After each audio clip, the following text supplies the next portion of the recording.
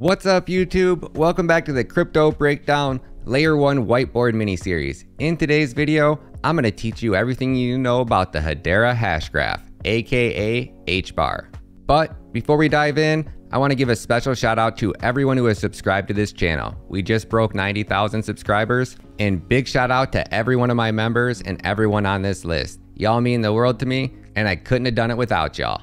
But I gotta let you in on a little secret. This video is for educational and entertainment purposes only. Nothing stated in this video is a fact. I am not a financial advisor, and this video is not investing advice. Links to all of my research and articles are down in the description. So, if y'all ready, let's kick things off with what is HBar, then we'll talk about tokenomics, VCs, validator rewards, and we'll make some 2023 and 2025 price predictions. Okay, scrap that. HBar sucks, guys. I'm sorry. It's hands down my least favorite crypto. Oh man, I'm on fire today. So instead of wasting your time and mine, let me just explain all of the reasons why I think HBar sucks and I think it's a horrible investment. Then we'll make some price predictions at the end of the video. Let's start with the fact that HBar is a DAG. It is not a blockchain, which means that there is no linking of blocks. Let's swing over to Radix DLT and take a look at an article called Why DAGs Can't Scale Without Centralization. Vulnerability. Furthermore, as opposed to blockchains like Bitcoin, where blocks are being mined continuously in unison by miners, with a DAG, hashing only happens when processing new transactions. Malicious actors only need to gain over 33% of the total hash power to attack the network, and that's even before it's sharded. And the lack of constant mining, we can use IOTA for example, where IOTA is only processing between 1.2 and 2.4 TPS, and a vast majority of those are empty transactions. The minimal level of transactions makes it vulnerable to attack, which means that the IOTA Foundation or the IOTA team, they are creating fake transactions because the network will be very, very vulnerable if there are not enough transactions taking place. So when the team fails to gain adoption, the network starts to fall apart, so they put validators in place that just send fake transactions to keep the network from being attacked. It's pretty crazy. Secondly, there is otherwise no verifiable guaranteed list of transactions in any time-stamped order. Unlike blockchains which have block/verifiable timestamps at the time of block creation, DAGs do not have a guaranteed secure timestamp, or as latency transaction execution times will vary across nodes. This causes issues not just for the double spend, but also for any application built on the DAG that requires an exact timestamp. As it is, decentralized security is being traded for performance. Now let's talk about the long-term viability. At present, the only way for a DAG to guarantee against a double spend and a 34% attack is with the aid of a centralized authority. Byteball, for example, another DAG, has 12 witness nodes. IOTA has the coordinator. These are centralized validators that dictate how the network runs. These type of tools mean that the network is not censorship resistant, and should any centralized authority be compromised, the network would be vulnerable to attacks from a centralized state itself. These quote-unquote centralized states are meant to be temporary states for the network in its infancy, but so far there is no proof that they have any means of leaving these centralized states behind. Their presence alone calls into question the long-term viability of the system. Stupid, stupid, stupid, stupid, stupid, stupid, stupid, stupid, stupid, stupid, stupid. So what does that mean in layman terms? Number one, we saw the SEC start attacking Ethereum. What they are doing is they are forcing validators to censor transactions. Because there is a centralized point of failure, the SEC can force the team, they can put in a rule that says, hey, your validators have to be penalized by slashing if they process any transactions from Tornado Cash, or maybe they don't like Russia, or maybe they don't like somebody else. Because there is that centralized party that a government can hold accountable, they can force them to censor transactions, which is a complete dumpster fire in itself. Number two, DAGs can't scale. It's just a mathematical fact. The more that they scale, the less secure the network becomes, and at some point they will hit critical failure where they have to be 100% centralized to secure the network. And last but not least, every time a DAG starts to scale, the more that it scales, the higher probability it is that double spend transactions will start to occur. Mathematically, you can't pinpoint the exact point that it'll happen, but it is guaranteed to happen at some point, which all boils back down to the only way to scale a DAG is by extreme centralization. Now let's dive into the next dumpster fire that is HBar. If we swing over to Reddit, I found this post by SecondWin1016 who asked, is there any reason why I should not invest in HBar?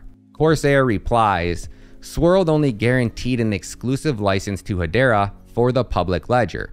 Private companies, aka central banks, etc., can license the hash graph separately and directly from Swirled, which will not add any benefit to HBar's ecosystem.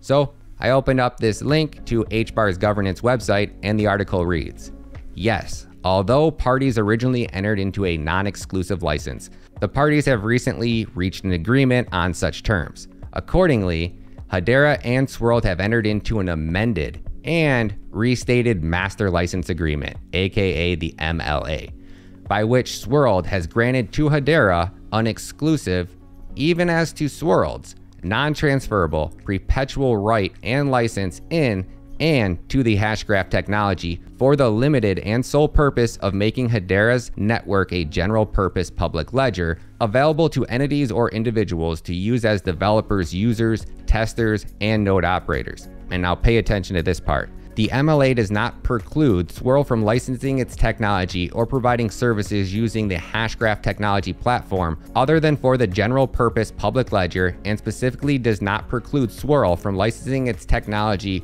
or providing services directly to governments or central banks for the purpose of central bank digital currencies. Y'all make me sick! Y'all make me sick! Does that not make you want to puke? So what this means at the end of the day is the HBar Foundation has licenses to use this technology, but at the end of the day, it's owned by Swirled, who can then license the tech out to central banks without adding any value to the HBar ecosystem. Now let me explain how validators work. I have a great mini series that teaches you guys about all of these topics in detail in my Kadena whiteboard mini series. This one blockchain is the holy grail of investing opportunities, and it's going to change every aspect of life as we know it. So in DAGs and proof of stake blockchains, they replace miners with what are called validators. Validators are just like miners in proof of work blockchains, except for the fact that they can run validators on a $100 Raspberry Pi. They cost nothing to build, they cost nothing in electricity to run, and they almost never need to upgrade their equipment. So let's use Kevin O'Leary as an example.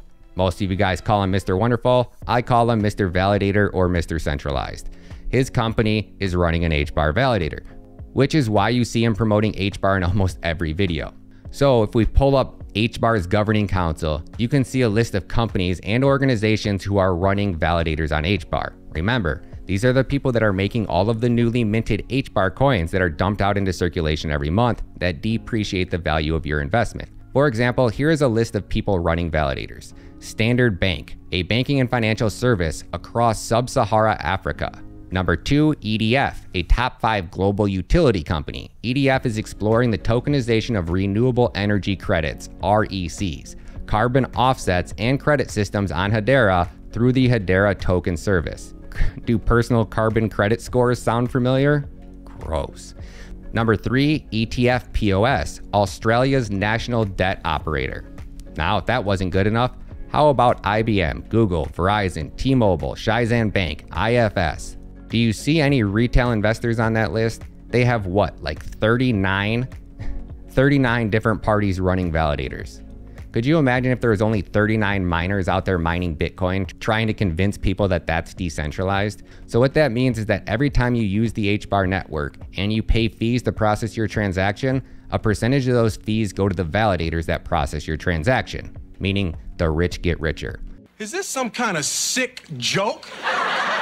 Check this out. If we swing over to Masari, check out who's getting paid in HBar every single day. Let's start from the beginning. On September 16th of 2019, HBar had only released 1,589,617,895 coins out into circulation. Fast forward 2 years to the date, on September 19th of 2021, HBar put in a new all-time high at 47 cents. At that point in time, there were over 2 billion coins of HBar released out into circulation, guys. That is an inflation rate of 387%. Let me break it down for you. At that point in time, 1,853,572,564 coins of HBar were paid to the treasury, which is controlled by Swirl. 2,392,408,688 coins of HBar were paid to employees. 516,313,337 coins of HBar were paid to advisors, vendors, aka people like Kevin O'Leary. You are the ones who are the ball lickers. And 5,408,001,556 coins of HBar were paid to SAF sales, aka VCs. And the smallest amount, 1,208,333,333 coins, were paid to the Community Earn Program rewards, which means validators get paid bank, aka those companies that we listed before, and a tiny fraction of that actually went to retail investors who maybe staked their HBar on a centralized exchange. I mean, I don't even really see the point of finishing this video, guys. So if I just add up those top 4 categories, you would see that 10,170,296,150 coins were somehow dumped out into the system, most likely to the richest of the rich, right? That means when HBar put in its all-time high, the VCs, team members, and Ivory Tower elites could have dumped $4,780,039,190 worth of HBar out into the open market, dumping on retail investors, probably without ever needing to touch any of their initial investment, which is just bonkers if you ask me, guys. If you ain't first, you're last. You know what I'm talking about? So I'll do some price predictions, but if it's not clear at this point that HBar is the most centralized DAG that only makes the rich richer, I mean, I won't even call it a cryptocurrency because it's not. It doesn't even deserve the right to call itself a cryptocurrency. Centralization at this level, a DAG that does nothing but make the rich richer while taking everything from the little guy, should be laughed out of this industry. Please drop a comment below if you disagree and explain to me how a retail investor would benefit in investing in HBar more than the suits and VCs. Frankly, I don't think you're my type. Out. Now remember, just over 2 years ago, HBar had released 1.5 billion coins out into circulation. Today, the circulating supply of HBar is 22,968,168,351. So over a 2-year period, the protocol depreciated the value of retail investors by increasing the max supply by 1,383%. And they still have another 27 billion coins that will be paid out to VCs, team members, central banks, and whoever's running those validators. Let's round to keep things simple. As of today, the price of HBar is 6 cents. Circulating supply is 23 billion. Market cap is 1.4 billion. So let's round to keep it simple. If you invested in HBar today and the price of HBar is 6 cents and the market cap is 1.4 billion, for you to 2x on that investment and for the price of HBar to hit 12 cents, the market cap would need to hit 2.8 billion. For you to 10x on that investment and for the price of HBar to hit 60 cents, the market cap would need to hit 14 billion. For you to 20x on that investment and for the price of HBar to hit $1.20, the market cap would need to be 28 billion. And for you to 100x on that investment and for the price of HBar to hit $6, the market cap would need to be 140 billion. My best guess for HBar going into the 2025 bull run would be around 30 cents peak, best case.